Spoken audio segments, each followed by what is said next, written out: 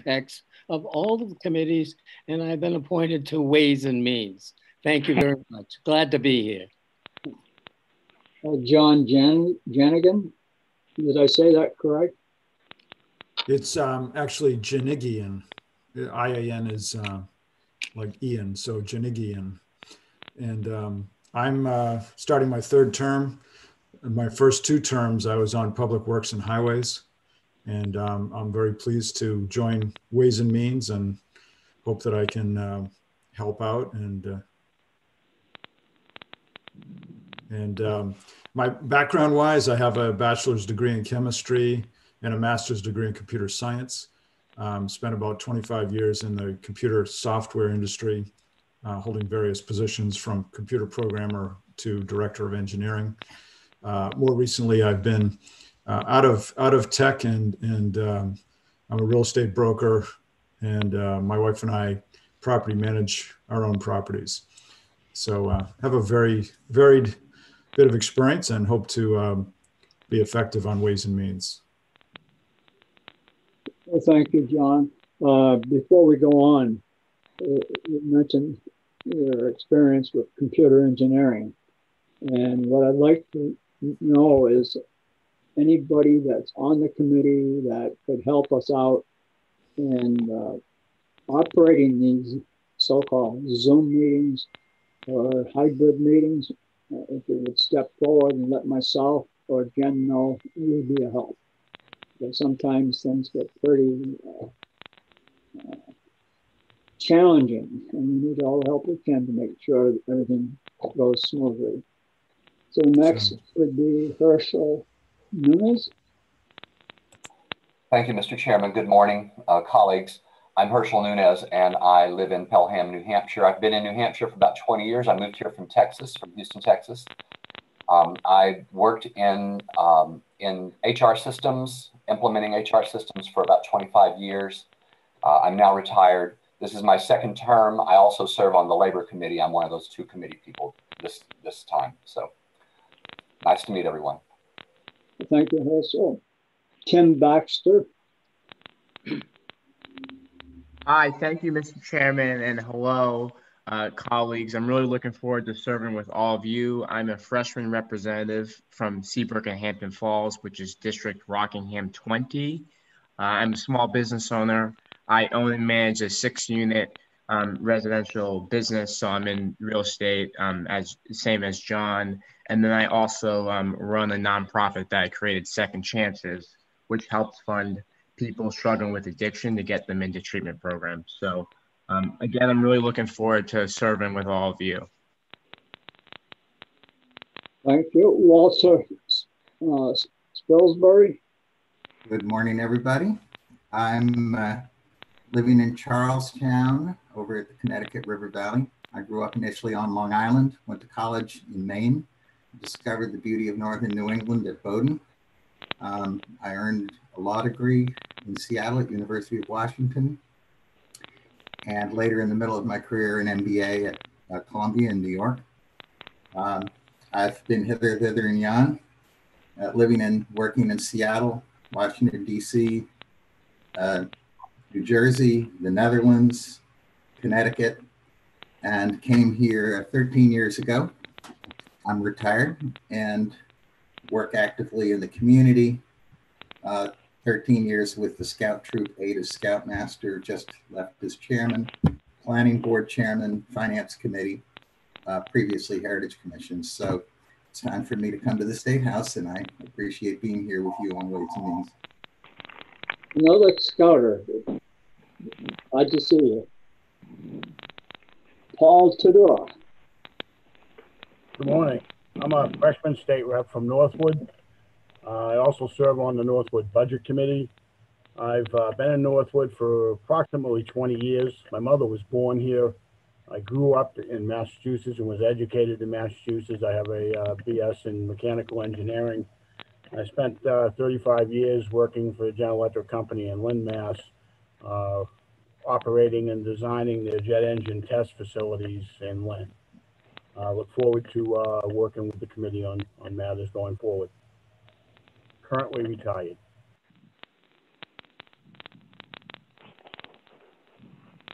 Thank you. Susan Elmy. Hi, I'm Susan Elmy. I'm from Lebanon, New Hampshire. I have been working I realized that I'm halfway through a 50-year career. I mean,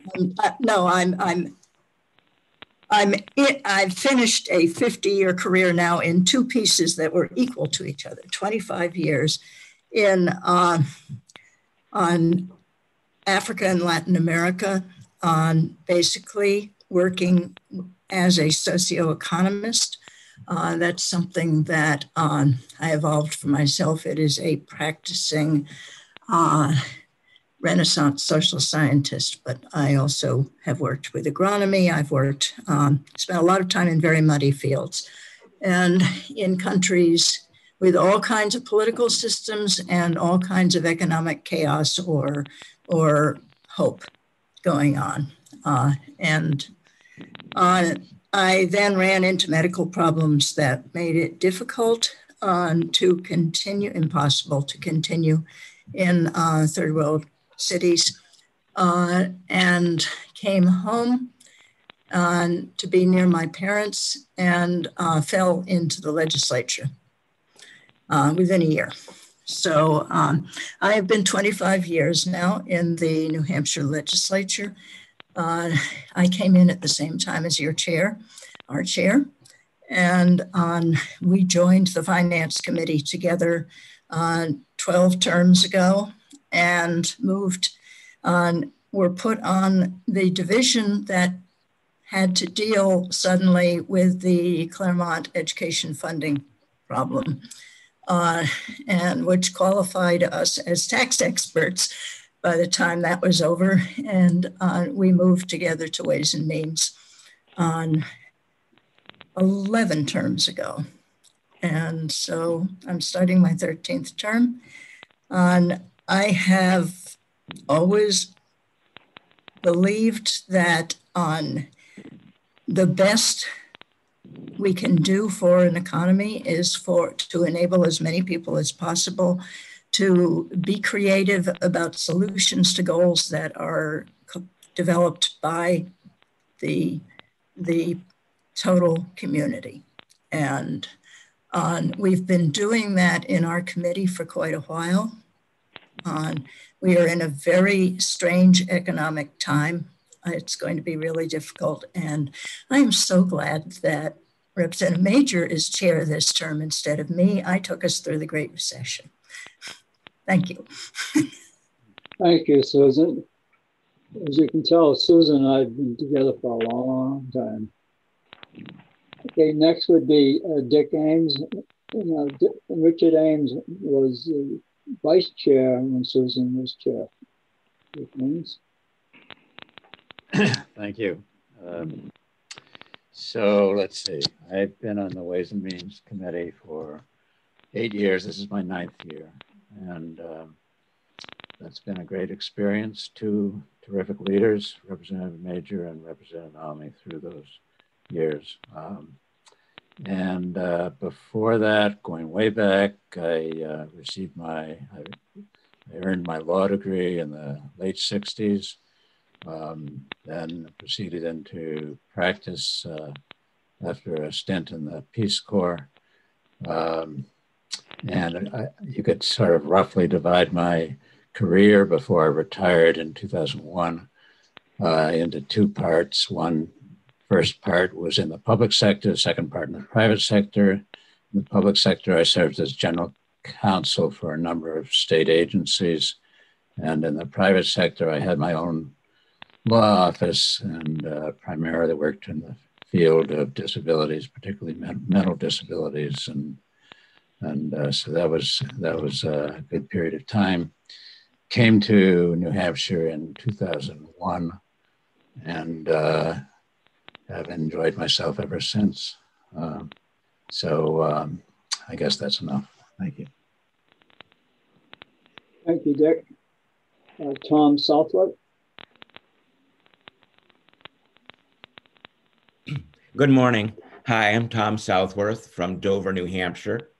This is my 4th term in the House and my 4th term on Ways and Means, which I have really enjoyed. My background is in public education. I was a reading teacher, school counselor, and finally administrator. I did quite a bit with budgets and data analysis and writing federal grants.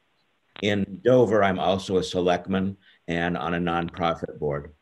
I've lived mainly in the Norwich, Vermont, Hanover area when I was younger, and now the Seacoast area. So I've kind of, I've had the best of both worlds, so to speak. Thanks. Thank you, Tom. Dennis Malloy, he was the past clerk of the committee. Yeah, thank you, Representative Major. And I really enjoyed that work. And Representative Bernstein, if there's anything you need or can help you with or work through that, be happy to help you if you so choose. My wife and I moved here from Iowa in 2001. Born and raised in Iowa, bachelor's degree from Coe College in Cedar Rapids, master's degree from Iowa State University in journalism, mass communication. I was the chief development officer at Iowa Public Television for 15 years. Moved here to be the chief development officer at New Hampshire Public Television for 10 years. That's a job where we raise the private money, the non-public money for these operations, multi-million-dollar operations, and I was responsible for all the private funding there. Here in New Hampshire, I'm on the board of trustees of the Granite State Y, and I'm the chair of the advisory board of the Seacoast YMCA, and also a graduate of Leadership New Hampshire.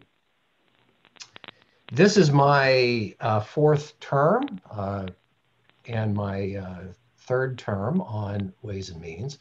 My 1st term was on municipal and county government when I was elected first to the House from Barrington for a term, and then for 1 term, and then we moved to Greenland. My wife and I moved to Greenland to be closer to her business in Portsmouth, and I ran in Greenland here in 2016. And that's what I've been doing since then. That's my story, and enjoyed both municipal and county government and Ways and Means. This has been, my role was to project revenues and raise revenues for both of these public television networks. So it's a very comfortable place for me to be in. Thank you for your leadership, Representative Majors and Representative Almy. It's been terrific. Thank you, Dennis. Thomas Schamberg.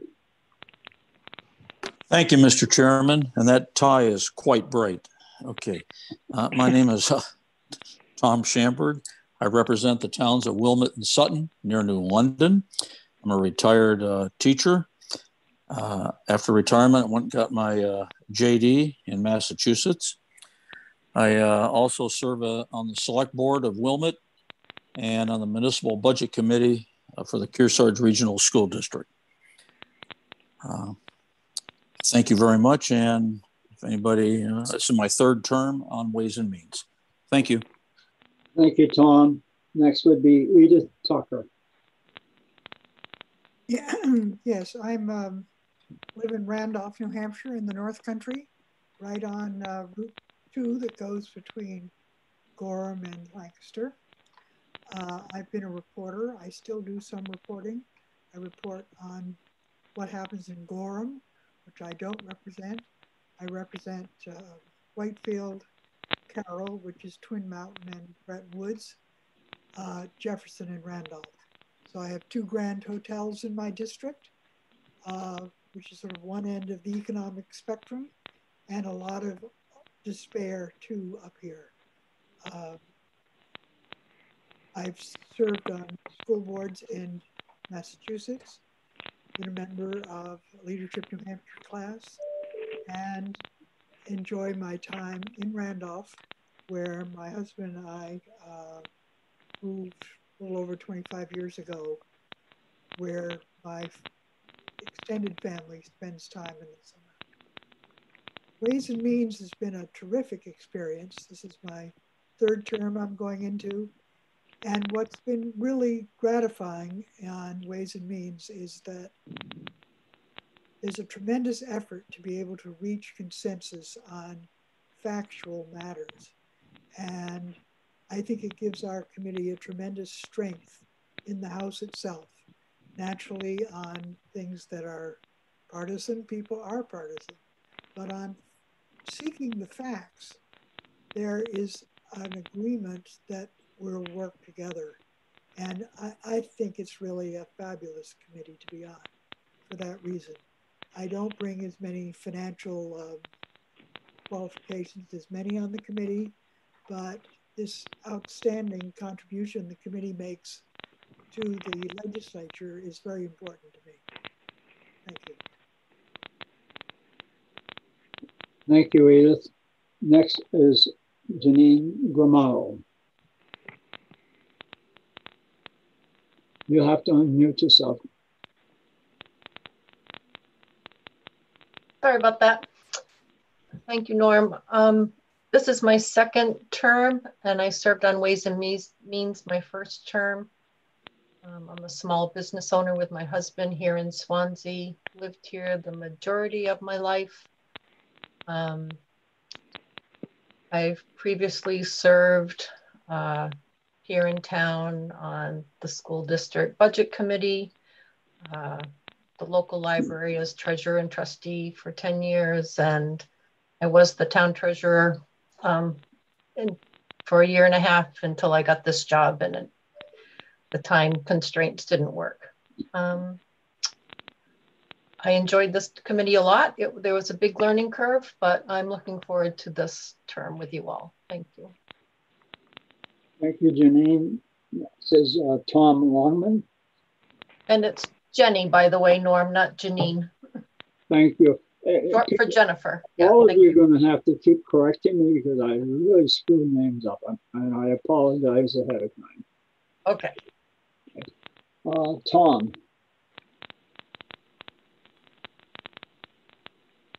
Tom Longman. Tom, which Tom? I'm here now. Sorry, I was double muted. It's good to be with you all this morning. Representative Tom Lockman from Hampton. This is my second term in the House, second term on Ways and Means.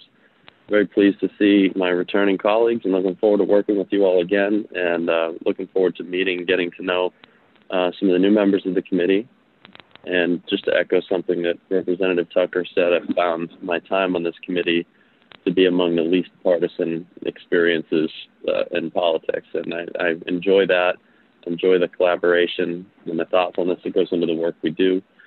I am an environmental health and safety executive for a top government contractor. We do a lot of work for the Department of Defense, intelligence agencies, and Department of Energy.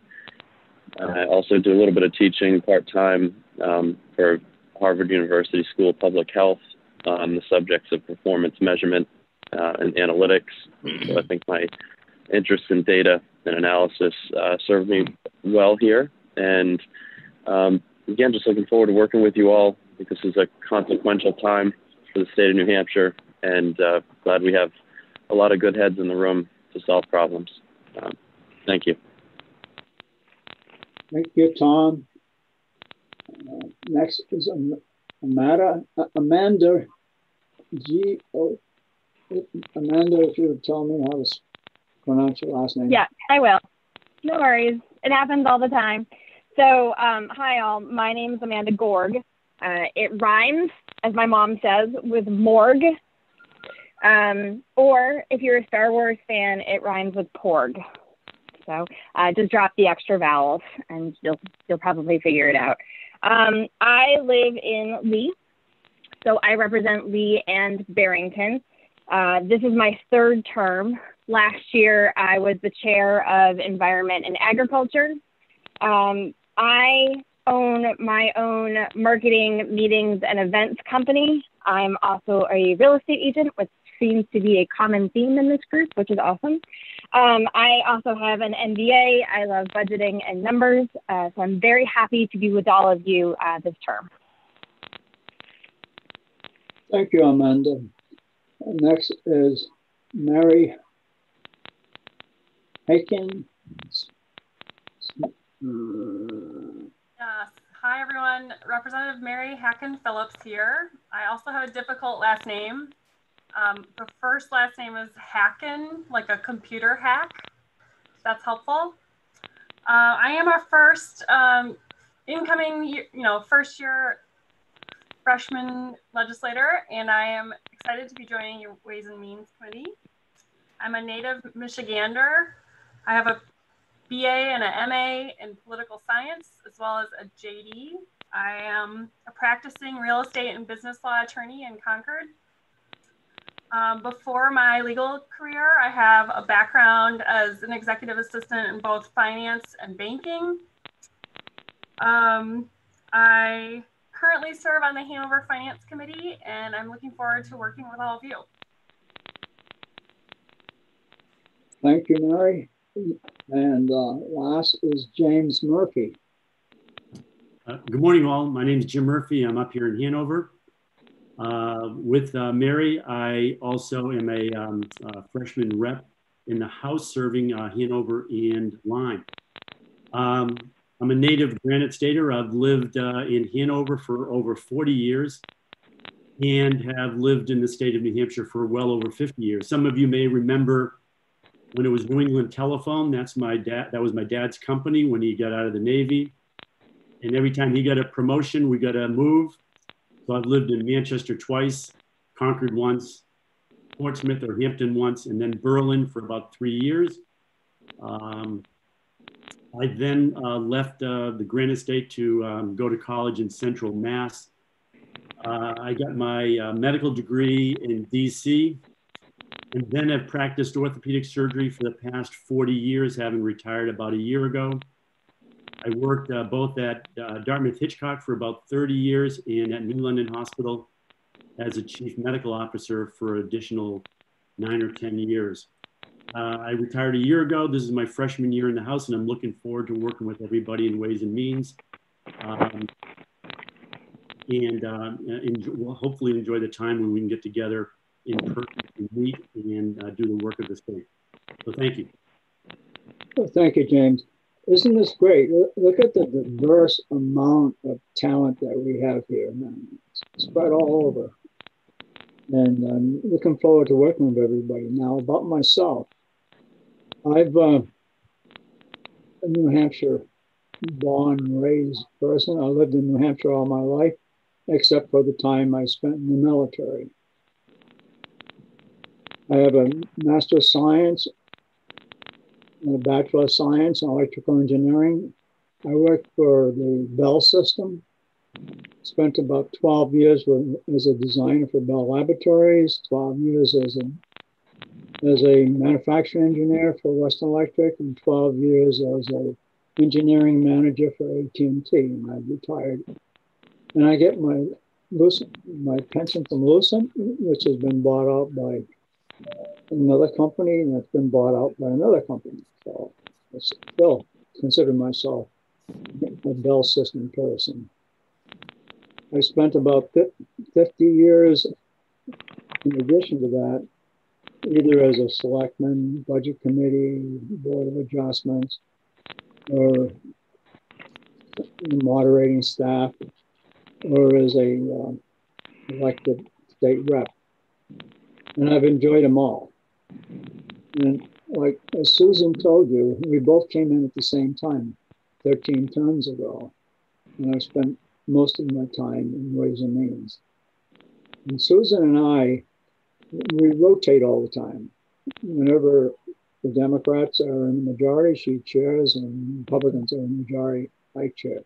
But we work with each other. You know, we have different political beliefs, and we stay with those beliefs, but we can still work with each other. And we always try to find common ground, because to be an effective legislator, you have to know how to communicate, negotiate, and compromise. You can't do that. You really shouldn't be here, but there's so many that are in the legislature that have not learned that. So I hope we all continue this, because We were the only committee that met remotely at UNH that got a vote that was like, what, 315 to 5 when we met at UNH on our revenue estimates. Everything else was complete chaos, battle, everything. I mean, it was strictly political down the line. But as it's been said, as Edith has said, we deal in facts and we try to stay with those facts. And throughout the committee, when we do the revenue estimates, I will make sure that each and every one of you participate. Because if you don't participate, you don't learn anything. If you just sit there and listen. So you'll see me. Okay, Mary, what do you think? Where's this going to go? And there is no such thing as I know I'm rambling on. There's no such thing as a dumb question.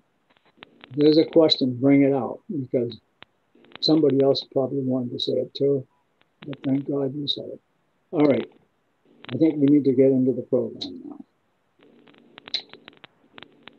We were given an organization sheet with the committee purpose and all that. And I'll just quickly run down this. The committee purpose is to examine and consider the state of the Treasury. Also to consider and report on all bills and resolutions relating to money by state taxes, fees, or other methods of raising state funds and other matters referred to it. And report to the House in the form of House resolution and estimates of state revenues. So we have two major jobs where other committees normally just contend with bills. We have to contend with the bills that are before us as well as revenue estimates. The other day, I looked and we had 10 bills. I looked this morning, now we have 21 bills. And look later on this week, it'll probably be more than that. And we have to determine on these bills, which are the early bills and which are the late bills. And those early bills, we don't have much time to get them out. The early bills, I believe, have to be out on the 18th of February. And I'll go through that in a minute. But the first thing we need to do is to do the revenue estimates. None of us can do the revenue estimates, not even the people that have been in the committee a long time, until we re-educate ourselves. So as you know, in the calendar, we have a hybrid arrangement scheduled for next week. It's called an economic update. On that economic update, the first day on the 19th, we'll be bringing in 7 different type of economists or experts relative to the process. And the next day will be 6 or 7 more presenters. And these presenters will all be presenting virtually, and we're scheduled to meet in the Reps Hall, but we may change that because of what's going on right now. We may end up going completely virtual. And I'll get into more of the schedule later. But after we spend next week with the economists and all that, the following week we'll spend a number of days with agency heads. The agency heads that are responsible for the different revenues we have. New Hampshire is unique. We're in a state that doesn't have, we're the only state that doesn't have a broad-based tax. We don't have a broad-based income tax or broad-based sales tax. We pay for our budget what I call a portfolio of taxes and fees, business taxes, liquor, and a whole variety of other things. And these taxes and fees are all controlled the administration of them is controlled by various agencies. We're bringing these agency heads and they'll tell us what is the status of, say, the rooms and meals tax. What's the status of the liquor? What's the status of tobacco tax? And we'll spend a few days, full days, doing that. So it'll take us all that amount of time to get ready to generate our revenue estimates. So that's the education process part of it. So I talked to the chairman of the finance committee, Ken Weiler. They're going to be getting the governor's budget on the 15th of February. So we need to have our revenues to the House around that same time. We talked 15th of February from now. There's not much time to do that. And then also, I think it's the following week, you need to get the bills that are going to the second committee out. So we're going to have to be dealing with second committee bills while we're dealing with revenue estimates. So we got a lot of work ahead of us, but we'll do it.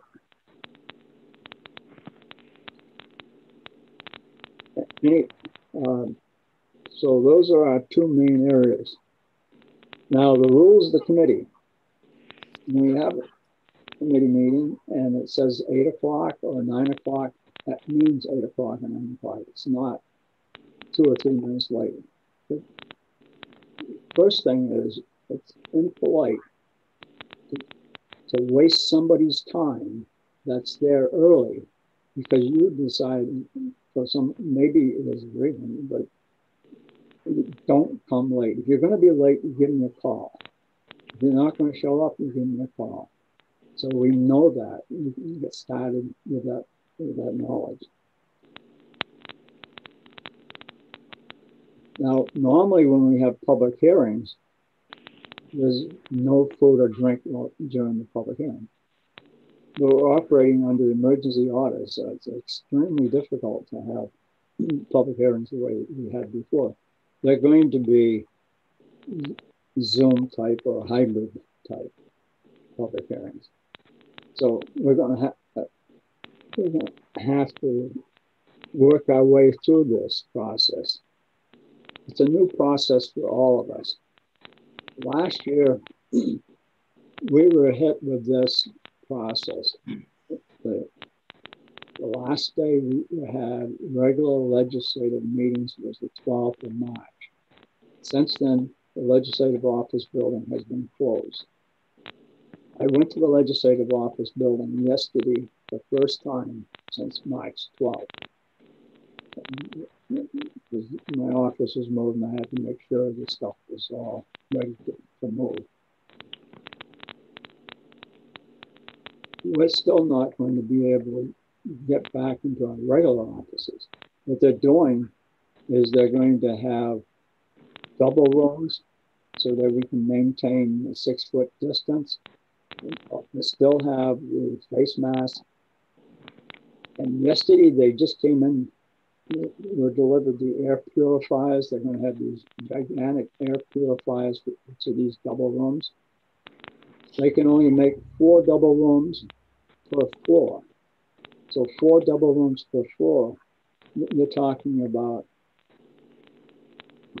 8 committees can be meeting at once. So rather than meeting normally Tuesday, Wednesday, and Thursday, some committees are going to have to meet Monday, Tuesday, Wednesday, etc. So Monday through Friday, we've got to be prepared. We don't know what those dates are yet, because things haven't been worked out yet. So the bills that just came in, the 21 bills, I'm not sure how many of those are going to be early bills and how many are going to be regular bills.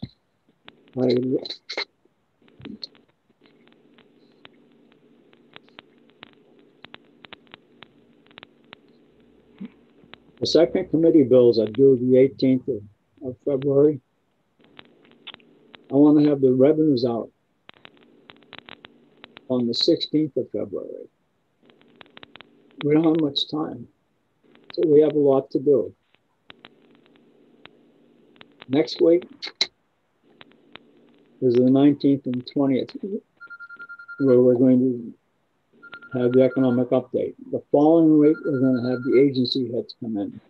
And the following 2 weeks, we're going to have work sessions where we debate, get our questions answered. I have a phone ring, ignore it. I'm only hoping that the early bills that we have, there's only just a few of them, and the bulk of them could come in later, and the rest of the bills will be due the 25th of March. So that gives us a lot more time. The 25th of March is only 10 weeks away. So if we end up with 40 bills, and every bill has to have a public hearing, and usually after the public hearing, there's a lot of questions. If there's a lot of questions, then we need to assign subcommittees. And usually we run maybe about 4 subcommittees, and then the subcommittee chair, assigning subcommittee chairs, and I try to balance it out. And then there'll be try to have proponents and opponents on the subcommittee so that both sides of the issue can be debated. And then after the subcommittee meets, they can also bring in people to ask questions. They can act like a regular committee, and then they also have to have their hearings noticed. There's a 24-hour notice versus the regular full committee needs to be noticed a week ahead of time. And when the subcommittee finishes their work, we get together as a full committee again, and then we exec.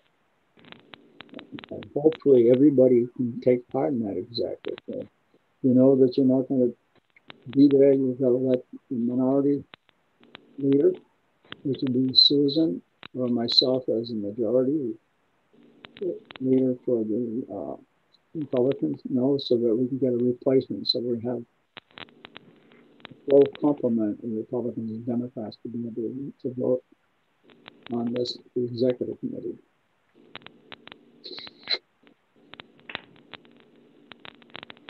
Now you can read through the sheets that I sent you through Karen or Jen, all the things that we expect from committee members. One of the things is if you're a sponsor or a co-sponsor of a bill, it comes before the committee. The sponsor cannot, and the co-sponsor cannot ask questions of the person that's testifying. They have to sit back for the people that are there to observe the committees. And then they can testify themselves.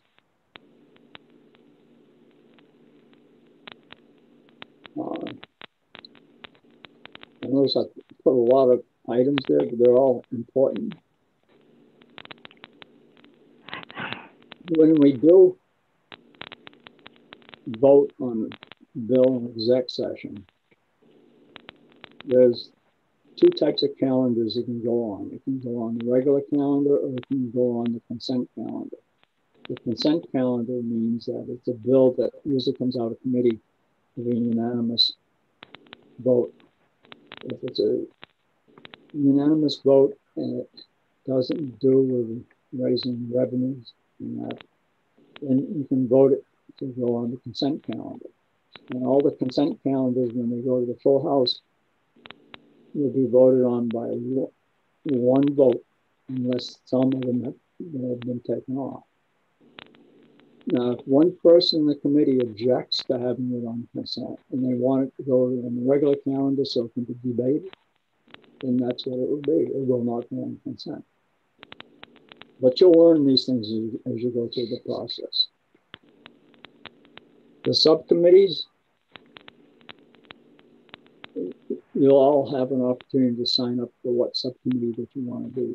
I just want to make sure it's balanced though. And if you're not assigned to a subcommittee and the subcommittee holds a hearing, you can still go to that and participate.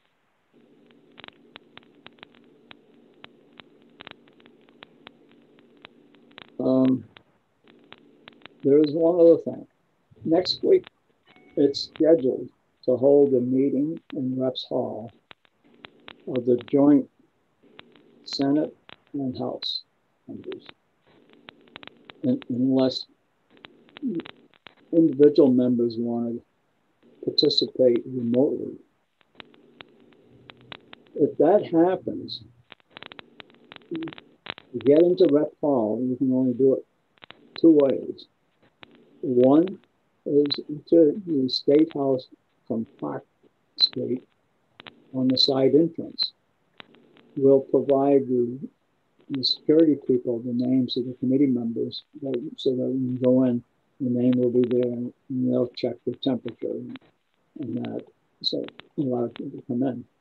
The other way is to go into the legislative office building and you'll be checked by the guard there. And then you go through the tunnel over into the State House.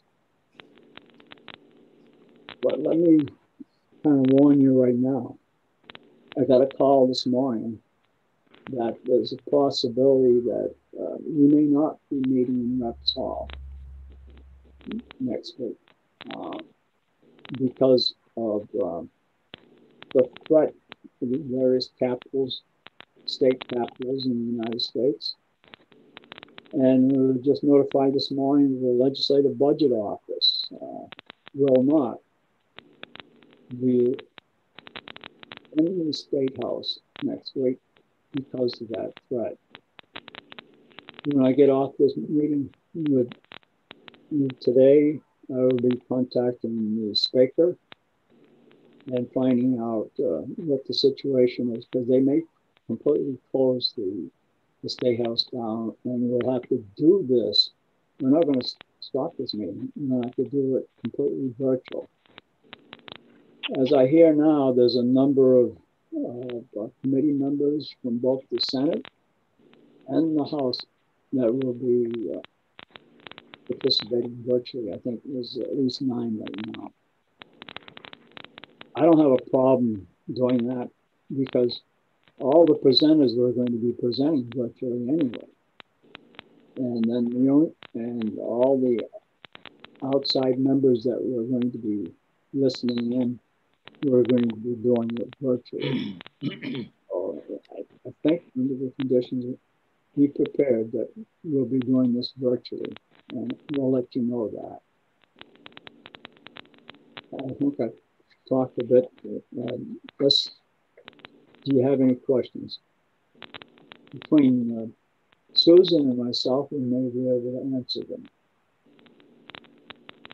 And Major, Representative Almy has her hand up, and also Representative Gomarlo. Representative Almy. Thank you. You have been talking about an organization sheet, which is what we hand out when we're there in person. Did that get sent to us? Because I didn't get one. That was sent to everybody as part of the invitation, right, Jen? Yes, that's right. But I could send it out again, Representative Almy. Thank you. Yeah, I did not notice that at all. I'm sorry. It's a 3-page information sheet. And I assume if you got it, would you raise your hand? Okay, so mostly everybody received this. About half. Looks like. So go through that. Yes. There's a lot there. And I could go through every single line right now, but And basically it's the roles of the operation of the committee under the new chair. It's the same rules that we've been operating under for quite a while. One of the most important things is, especially for the new people, when somebody's up there testifying and you completely disagree with them, you don't disagree with them from the chair. We're there to get testimony. We're here to listen to those that are giving testimony. We're to ask questions, but we don't debate them, nor do we make our own comments. That's very important. Otherwise, you wouldn't get people to come in to testify. You have the public hearing because you want to get that information.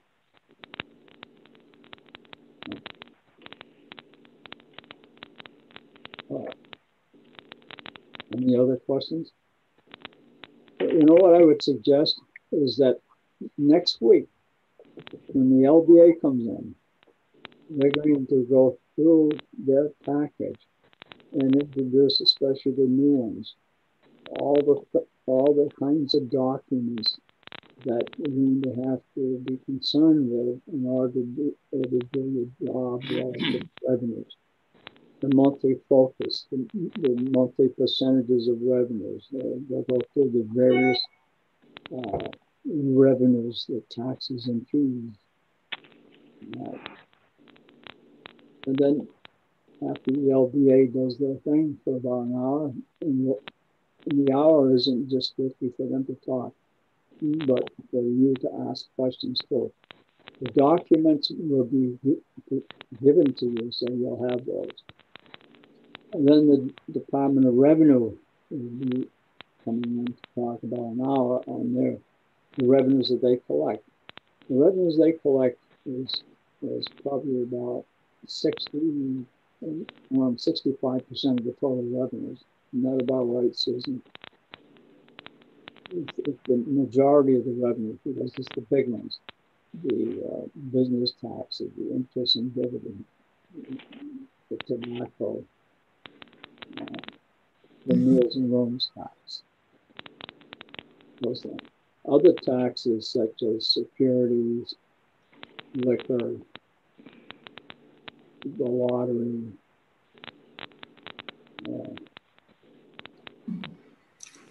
Mr. Chairman, yes. There are 6 hands up now. The first one was Jenny Gamarlo, and I don't know the order of the others. Oh, okay. I just have a request. The literature that the presenters at the economic update give us, can we have that in color copy? Because those charts are generally color coded. And I remember 2 years ago, it was hard to read them afterwards without the color. That's a good point. Jen, could you make sure of that? Jen? I will see about it. Thank you. Well, they don't all have to be, but maybe just the chart pages. Edith has her hand up. Yes, Mr. Chairman, I'm finding it a little difficult to recognize some of the words you're using. I wonder if you can arrange your screen so that you're looking more directly at the camera. In my computer, there's a little light that shows where the camera is.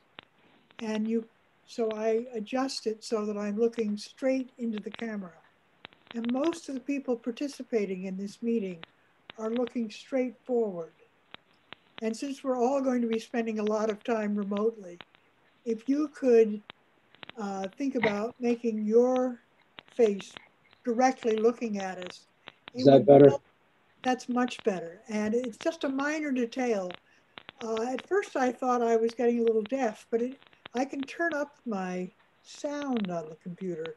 So apparently I've gotten used to looking at people's mouths. It helps me understand what they're saying. So thank you very much. Thank you, Edith. Next is Jordan. Yeah, thank you, Norm. I just wanted for the freshmen to remember that there's two different sets of rules that we operate under. The House normally operates under Robert's rules for the committees, but the House itself operates under the rules we passed last week out in the parking lot. So it's just a subtle difference as to how the committee operates and how we have a little more freedom to do some things that we can't do when we're sitting as a body and as representatives in Reps Hall. Just, you know, FYI type stuff. Okay. Oh, yeah, one other thing regarding the color photos. You're absolutely correct getting them, but if we get them sent to us and you happen to have a color printer, you can make your own. Makes it easy that way. Saves the state money. Now, if they would only pay us a per diem for sitting on our butts in our houses, that would be more betterer. Okay. Patrick Romney. Pat. Here I am. Jordan, I hate to break the news to you.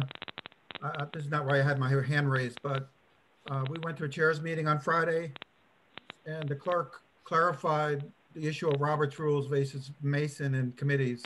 Here's what he had written down. We do not follow Robert's rules anywhere in the New Hampshire House.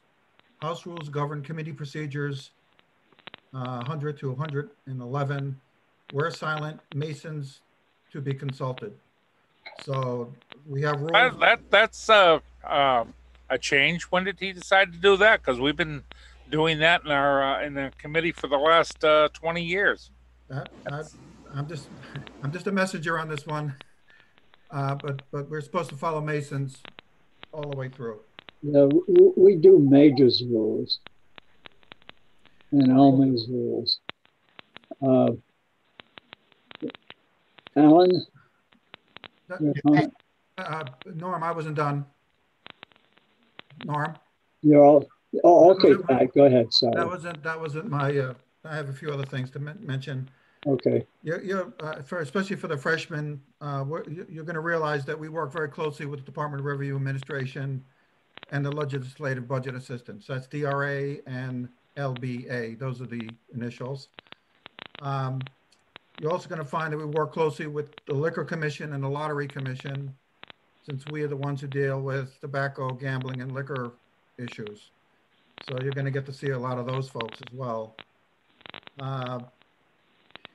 The pink card was mentioned.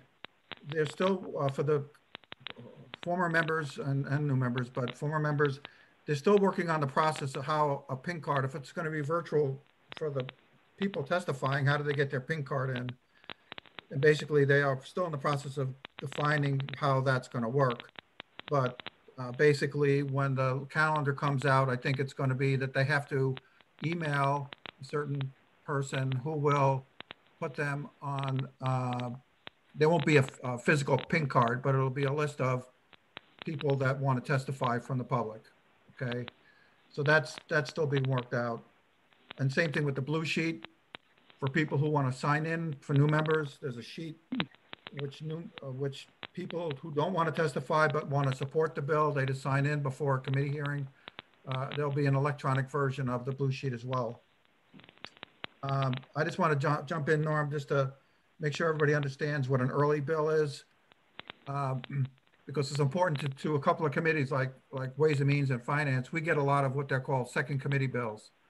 So early bills are bills that go to a policy committee first, like commerce or municipal, and then they'll come to, if it has any fee in there or any revenue that needs to be generated, it will come to us as a second committee, and that happens, like Norm said, after mid-February we start. So if we get 30 or 40 bills this year as primary bills, remember we're also after February we'll probably be in possession of another 5 to 10 bills in which we have to act on and just on the piece that relates to fees and taxes. That's our job. the one thing about Ways and Means, it's not true for every committee, but we try to actually fix bills. And that's where the subcommittees come in. If we, and believe me, we do a lot of fixing of Senate bills too that come to us. And they actually look towards us to help fix them because we actually really spend time with these bills. But we do fix bills, but the committee generally, we take the temperature of the committee as to, is this bill, even if we fix it, is this something we think that the committee thinks is worthy of being fixed? If yes, then normal call for a subcommittee to be formed to work to fix the bill. And that usually requires amendments, et cetera, et cetera. The one other little thing that I again, from the chair's meeting, I will make sure everybody understands this now. This is really important when we're physically in the committee. Is yes, a prime sponsor. If you're a prime sponsor in Ways and Means, you present your bill. You can't come back and sit down, and you cannot ask questions. If you're a co-sponsor of a Ways and Means bill, you're allowed to come and sit down back in your seat, but you cannot ask questions. So that's the way that works. And one other thought, I just wrote some notes down as Norm was talking. The LOB, when we get back to LOB, currently the main entrance of the Legislative Office Building is being repaired. I just drove by there over the weekend. I went to the Audubon, did a Audubon hike in Concord, and let me see how they're doing. It seems like there's still a lot of work in that main entrance to be done. So that main entrance, so if you ever try to enter the LOB, you have to go around the back, up the parking garage, and there's a security guard there that will let you in. And because they're gonna have 2 points of entry, one in the LOB, as Norm said, but because the security is gonna do a temperature test on you, and then let you in, or you can go through that side entrance, which some people, especially freshmen, don't know where the store is. If you face the State House, if you go to your right from the main entrance, and it's a basement entrance on the side entrance of there, and there's always a state trooper there's a state trooper station there that they'll test you, etc. So those are my comments. Just jotting down notes as Norm was talking. Thank you. Yeah, all these issues are highlighted on those 3 sheets that I provided you on the organization day. So I would go through each and every one of them. Alan, you're next. Thank you, Mr. Chair. I just want to call to everyone's attention that we are graced by the presence of the Honorable Jerry Stringham. He's an esteemed alumni of the Ways and Means Committee, and he's watching us as we speak now. So I just wanted to acknowledge him, and I hope he's not a stranger to this committee, this session. Representative Stringham often had very insightful and helpful comments regarding bills we were looking at. And I just want to say, hi, Jerry, we already miss you. Yes. Well, thank you for those kind words. Susan. You have to unmute, Susan. I do. I've got 2 things here. One of them is from something that Representative Brummy said on, I've been wondering, are they going to give us parking assignments before next week, or do we just all go down to the garage on Storrs Street?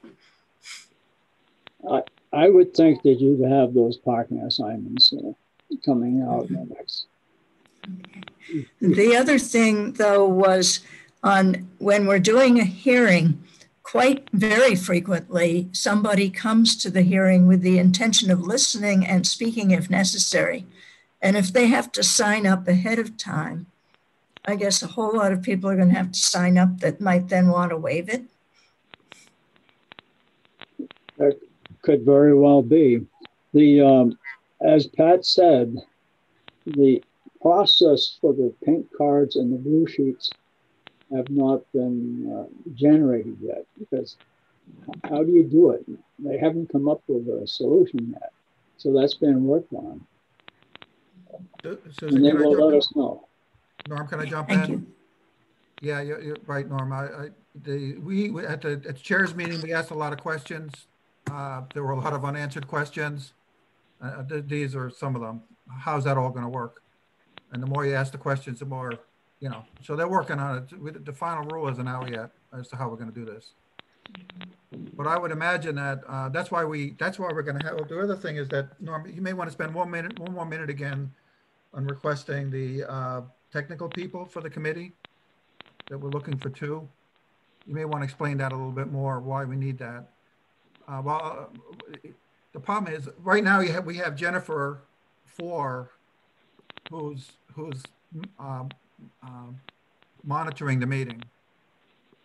When we get to committees, if you don't mind, Norm, when we get to committees, it's very hard for the chair to monitor what's going on with people from the outside, et cetera, et cetera.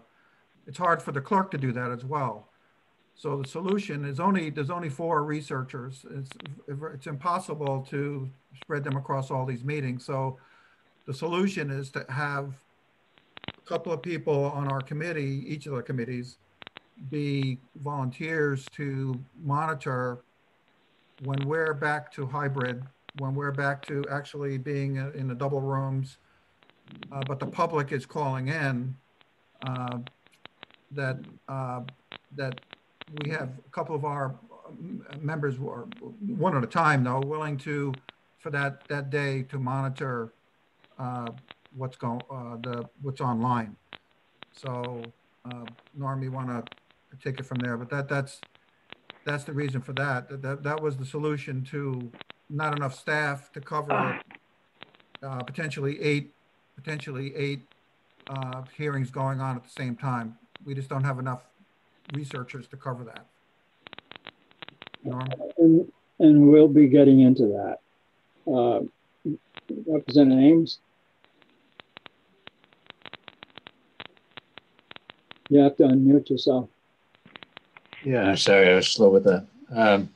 Yeah, just a question that it goes back to deadlines. And you mentioned, Norm, that the first deadline we'll be bumping into is February 18th, and that's not far away.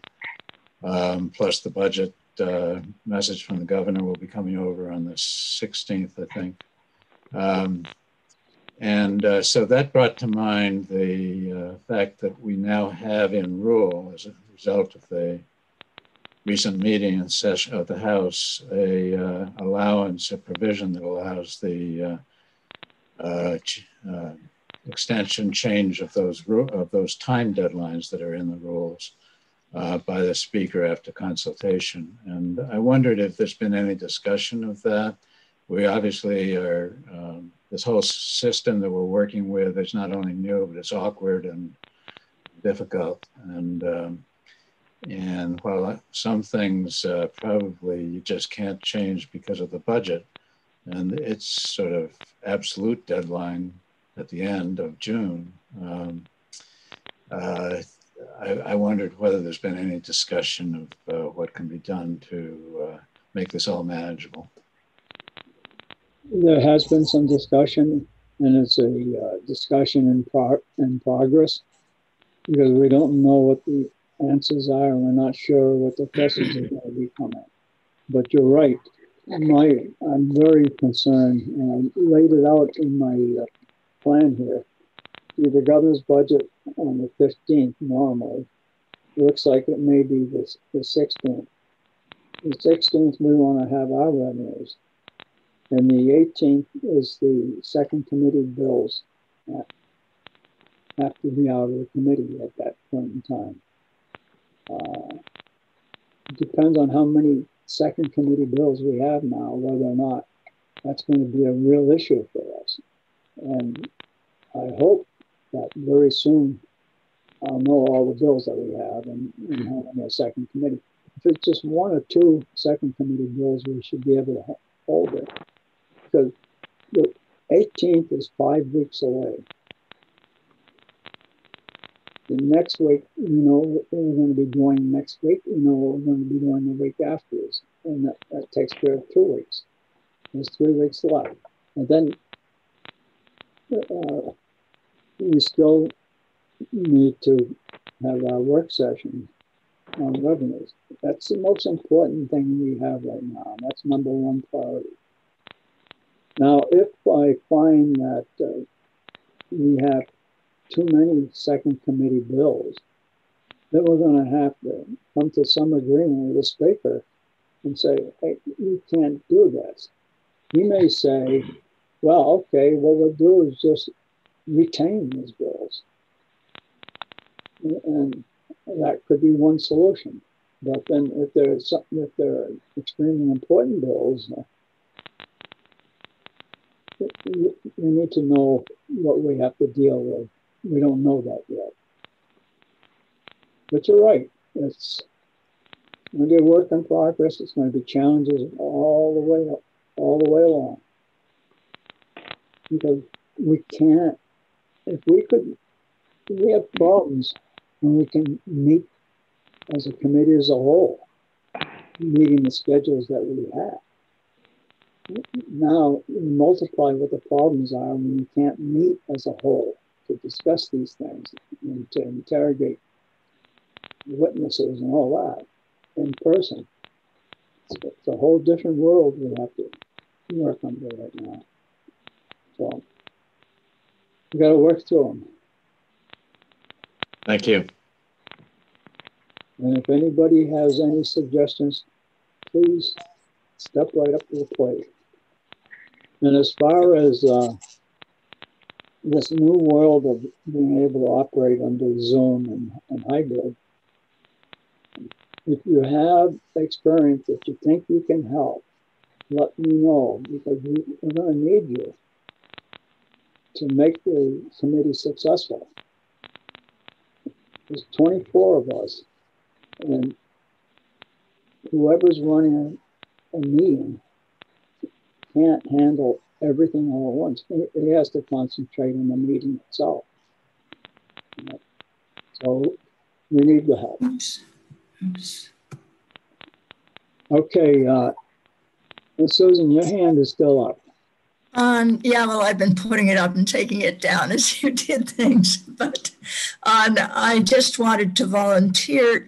Some of us that have been through this quite a lot, and so we don't have to listen quite as attentively to the testimony as others, maybe could help by just watching the hand raising or something. Yes. Especially when we're talking as a committee. Right, and not only the hand raising from the participants, but we need to be able to monitor the public. And that may take two people, one for monitoring the participants and one for monitoring the public. So we need to treat them as well as we treat ourselves. I'm not sure, does the public have a hand-raising facility? I don't see it. I'm not sure. I'm looking at the attendees list. They do have that. It's just that no one in the attendees list should be raising their hand right now. Right. They will. Okay. Jen, how do they get questions to us or comments? If you were soliciting comments, say during a work session, you could ask anyone who you could call on someone specifically that you could see in the attendee list, or you could ask an attendee to raise their hand. Yeah, and I think it all boils down to how do we replicate the blue sheet. And I think those instructions will be coming, Representative Major, from leadership. Right, and that hasn't come yet. Yes. The same way as how do we replicate the pink cards? That hasn't been solved yet either. Representative Major, if I could, I can't remember if you explained who Gen 4 is. Yes, he did. She did? Okay. A researcher, not just a staffer who's very good at tech. Well, Jen is a committee researcher, and she's one of the best there is at the LLB. And then our committee assistant is Karen Kowalski. And Kowalski. Thank you. She's good. But both the committee researcher and the committee assistants not only serve our committee, but a number of other committees. I think, Jen, how many committees do you serve?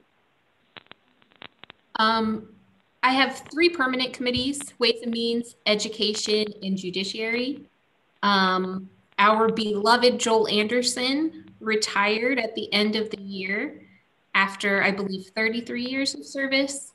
And so I'm currently also filling in for Fish and Game and Science and Tech. Yeah. Wow. And Karen is just almost the same. Yeah, she has. Joel Anderson was a committee assistant when I was on Science and Technology back in 1997. He's retired now.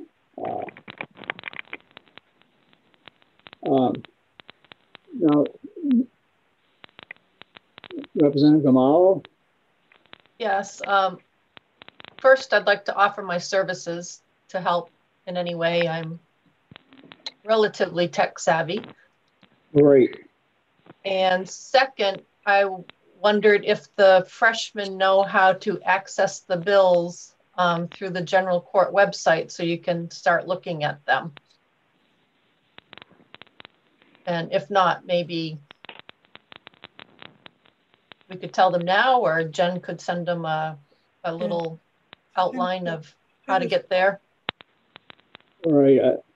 I maybe I'm wrong, but I assume that they have been attending the freshman workshops. Is there any freshman here who doesn't know how to access the bills? Norm, you go to the committee. All of us would help. I'm sorry, Gene. I was just going to say, you go to the committees and the Ways and Means, and then it says bills. It's just there. Sorry. Bills and committee. Yeah, so if you go through the committee, our Ways and Means committee, you'll find a way to see all the bills, and then you just click on the number and it will pop up and you can print it or read it. Representative Gamalo, would you mind if any of the freshman committee members have a problem with doing this, if they contact you and you walk them through this? That'd be fine. Yeah, sure, I don't mind. That would be super. Because if you get a head start on them, when we finally get rolling, it's helpful. Right, because and that's from experience. you want to go through and read every bill as soon as you can and start making notes on it, so that you're not reading the bill when the public hearing comes up. You want to read the bill ahead of time, make notes, so you know what your questions are going to be. And you may want to ask some questions before we even have the public hearing, so you understand better what's going on. And then, as a result, the committee is a better committee because of it. Representative Abramsky. Yeah, hi, Norm. Back to that question about who's going to enable people who want to testify to speak on Zoom. My understanding is that once they sign up that they want to speak before the night before, the day before the hearing, once it's published in the calendar, they can start saying they want to speak to the bill, that somehow magically, I don't know if it's going to be centralized or decentralized, but then they will be enabled to enter the meeting in a way that they can be recognized. Is all we know so far. Yeah, but we don't know. It's a big unknown as to the detail of that right now. Thank you. Any more questions? If not seeing any more questions, then I will notify you about next week,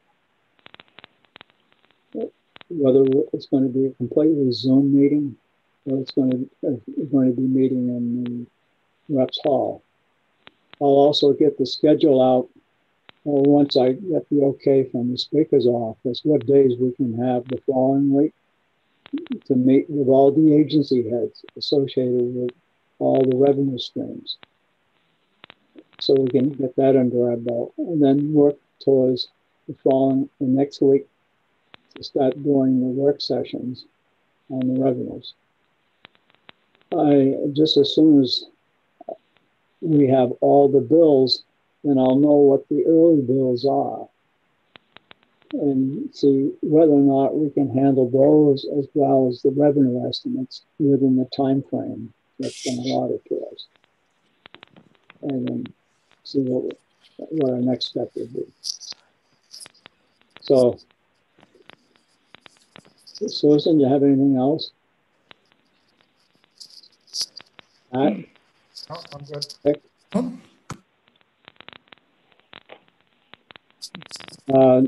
Nikki and John Janigan. Is it Janigan or Janigian? Yes. Thank you. I'll get it eventually, John. Go ahead. It's okay. No, it's no problem. Jim. So basically, I just had a question on scheduling. I know that you said that because of the constraints with Zoom and so forth in meeting rooms, meetings could be scheduled anywhere from Monday to Friday. Would the goal, I mean, and I know typically when I have other things to schedule, I usually try to schedule them on Mondays or a Friday to avoid conflicts. Would the goal be to try to schedule things between Tuesday and Thursday, and then Monday and Friday would be backup? That's the way I feel about it. So, try to get all of our committee work Tuesday, Wednesday, and Thursday so that we can do our other stuff on Mondays and Fridays, such as medical, all that sort of stuff. And I'll try to do that. And just as soon as I find out what they're going to allot to us, I'll let everybody be aware of it. All right. Okay, there's one more. Walter Spelsbury. Thank you, Mr. Chairman. I suppose this asks for a broad generalization, but more or less, what might we be expecting to receive in hard copy as this process follows? And what should we anticipate in terms of running the printing press at home? Good question. Excellent question. Jen. I don't think we have an answer for this yet. It's another one of those things that that we're waiting for a final word. But I'll certainly keep it in mind, and if I learn something, I can pass that along. What we're trying to do is get from the presenters early enough a copy so that we can copy it and send it out to you. But obviously, if they send it to us on Friday, that will not happen. I can assure you that for the presentations next week, that's not going to be an option to send it through the mail, because they most likely won't get their materials to me until Thursday, and then Monday is a holiday. Right. So all of the materials for next week's program will be posted online. And if there's any problem accessing them that way, I can email them to you as well. But I can tell you for sure for next week's programs, that's not going to be something that we'll be able to do, to mail them. Yeah, we're still getting Christmas cards mailed the 14th of December. I got one yesterday, the 14th of December. Oh. Well, I'm sure the Zoom environment is changing things and none of us knows exactly what to expect, but are bills generally printed and distributed, or is that also something that we just read online or print off on our own? If you have access to get into the State House, you can go up to the Sergeant of Arms or the clerk's office and get copies of the bills, but they're not normally distributed. Normally, when you do your business at the State House, your committee assistants will have all the bills for your committee in your slot, so they're there. Now, where we don't go to this LOB or the State House, then if we want to know about the bills, we're going to have to print them ourselves, or take a trip up to the State House and get a copy from the clerk's office. So I've been doing a lot of printing. Matter of fact, I'm wearing my printer out. And on Ways and Means, you have to work with printed copies. I go through almost 1,000 pages a month. I'm not kidding you.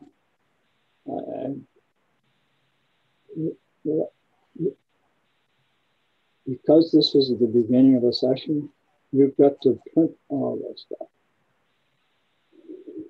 Most of the presentations that are coming out for next week, I'll probably end up printing most of it. Because as Jen says, they're not going to send it to us so that we have it. So she has it Monday and you can send it out. Even if you do send it out, we may not get it. So and I would advise getting it printed, because if you have a printed copy, you're a lot better off. You can make notes on that printed copy as the presenter's talking about it. So I'll always err on the side of printing it. I know it's expensive. I wish there was a better answer than that. Susan? You're muted, Susan. Sorry. First, we have one person on our committee who has no computer. That's Representative Griffin, and I hope that someone's going to get her the materials for next week somehow printed. And second, is it going to be at all possible maybe for the clerk's office to create bundles of bills by committee and enough for each committee, and have those of us that can drive into Concord to pick them up? You know what? Because they aren't going to want us in the building all the time going in to try to go to the clerk's office, and they're not going to want that. Let me talk to the clerk about that, and we'll send an email to all the committee members what that process will be. So Representative Griffin.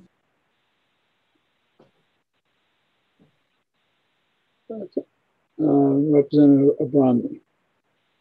Yeah, on the same topic, I think it's only fair that you and I should really talk to the speaker about this one. You know, that we're going to be saving a lot of mileage money, so I don't think it should be a burden on our legislative budget to have all of the bills mailed to us ahead of time. I think that's only fair. I mean, the last year I've been spending a lot of money on my own paper and my own ink. Ink's not cheap, and I think it's unreasonable for them to ask our members to print all the stuff that comes to us. The other concern I got is, as we've been talking here, is those of us who've been around, we know that everybody who testifies comes in with some handouts or multiple handouts. And the question becomes, how are we going to get all those handouts? And those handouts are very helpful. They have charts and things that you can relate to, that they point to as they're testifying. And I think it's unreasonable to ask, again, us for all the committee members to print these out at home. We all have different quality printers and all of that. So this is a big issue, I think. I don't think it's a fiscal issue because we're saving all the money on mileage. I think it's a matter of just, it's a timing issue of how quickly things can get to us in the mail. The bills certainly should we should get the bills in the mail well ahead of time so we don't have to print those. And you should have paper copies because we all write on those things. Everybody that I know, we write our notes on the bills. And keep track, especially then when we go to executive session, we remind ourselves of what was said and what's there. So, but at any rate, I think that's something that's fair that we should try to work on. And we'll, you and I know could talk offline on this, but thank you. Representative Salzman. Tom. Thank you. I was just going to say, I know already bills are moving forward. All of these comments make me think the more we could put off until next year, the better when we get more back to a normal committee setup. Because it just seems like to prioritize the most important bills, the most important handouts, and so on. It's going to be very important. I'm with you, Tom. Representative Helmer. Thank you. I just want to speak up for the people in the 037 zip code, which I think is 4 of us, including the gentleman from Charleston. I think it's 037. Anything that comes from Concord in normal times takes 3 to 4 working days to arrive. So I don't know if you could speak to the clerk, or maybe I should speak to the clerk if this happens. That somebody from from the staff who's driving up past New London can dump things in a post office in that direction so that we don't have to wait probably at this point 2 weeks for things to show up if it's going to go by mail. Or maybe we just end up spending a lot of money on print. Thanks. Yeah, I think people are going to have to come up with some workarounds. I know I have my HP Instant Ink with Hewlett Packard, and it started at $15 a month, then $19.99 a month, now $24.99 a month. That gives me 700 pages. And then every 150 more, it's pages is so much. That's costing me a bundle. Oh, we've really done. Edith? I think we're, have we finished our meeting, really? Okay. I think we probably have. Everybody satisfied? Then we will let you know about the status of next week's 2 days of economic updates and how we're going to handle those. I'll find out how we can get these bills to you, and anything else we'll communicate to you. There's one final thing. We're operating on a legislative license right now. And there's only so many legislative licenses that can be handled at once. Does anybody have a problem? I have my own license for Zoom.